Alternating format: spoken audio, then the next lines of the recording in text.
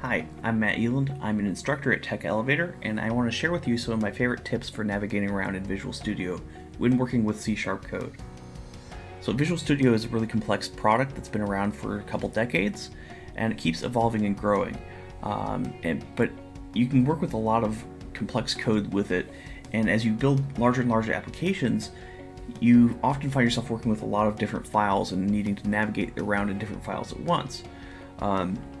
So Visual Studio offers a tabbed interface to let you work with multiple files and switch quickly between them. So right now I have my program.cs file is open in this tab over here.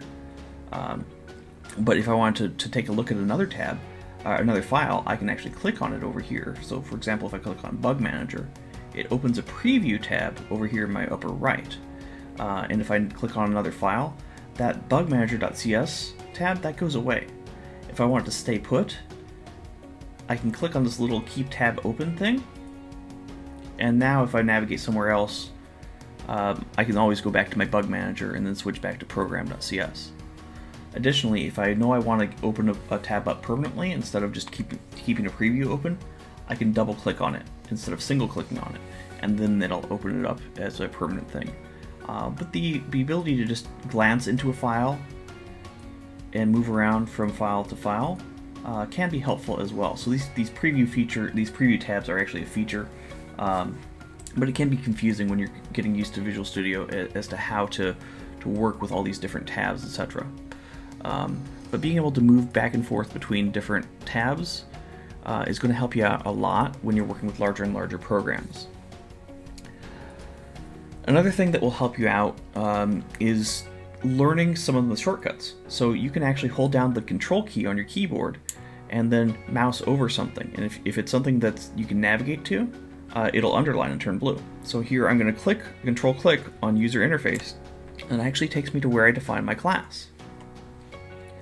And I can control click on different methods or even variables, and it'll take me exactly to where that was defined. So if I wanted to get to the load bugs method here in this example code, I can control click on it and it'll take me exactly to the right file and the right area. If I want to see where this add bug method is, I can control click on it. So that's really cool. You have to be careful with this though, because you can actually wind up in Microsoft's code if you hit control and click on something that Microsoft defined and not you. So for example, list is a class that's built into the .NET, kind of the core of .NET. And so if I control click it, it'll actually take me into some of Microsoft's code, and this can be very confusing very quickly.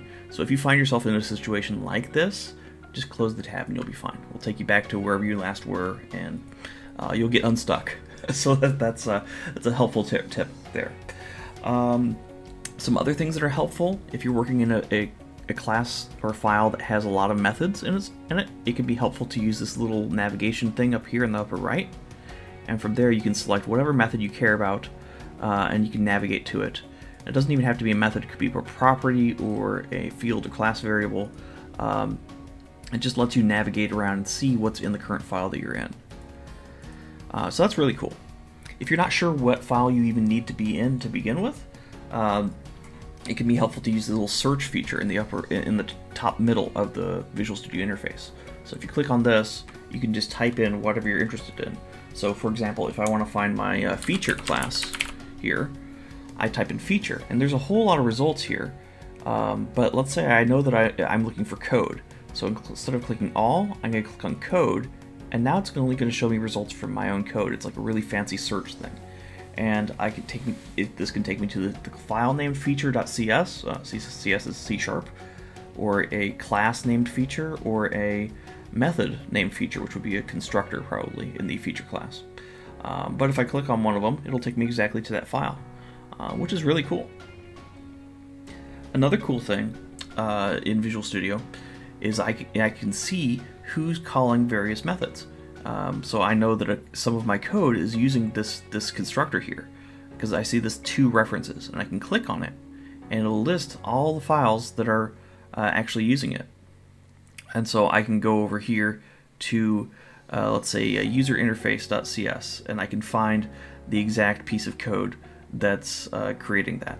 So that's really cool. It can also tell you what methods are and aren't being used. One thing to note is that sometimes as you scroll around, it can be a little lazy. It could show up a little bit later, so it can take a minute or two for it to figure out what's going on. Depending on what you have tests for, you'll also find little references to what tests you have that are passing or failing. Right now all my tests are passing, but it can tell me exactly what tests call my method. Doesn't mean that the test is explicitly testing what the method does, but the test at least goes to my method, and I can double click on any one of these and it takes it right to my my unit test. And again, if I don't want to be there, I can just close that tab and it'll take me back to where I was. So that's really, really cool. A lot of really nice ways of navigating around in Visual Studio. There's a ton of features, way too many to talk about even in a long video, let alone a short one. But I really like Visual Studio. I hope this helps you understand a little bit more about the features that it offers, and I hope you enjoy it as much as I do. But happy coding, and good luck.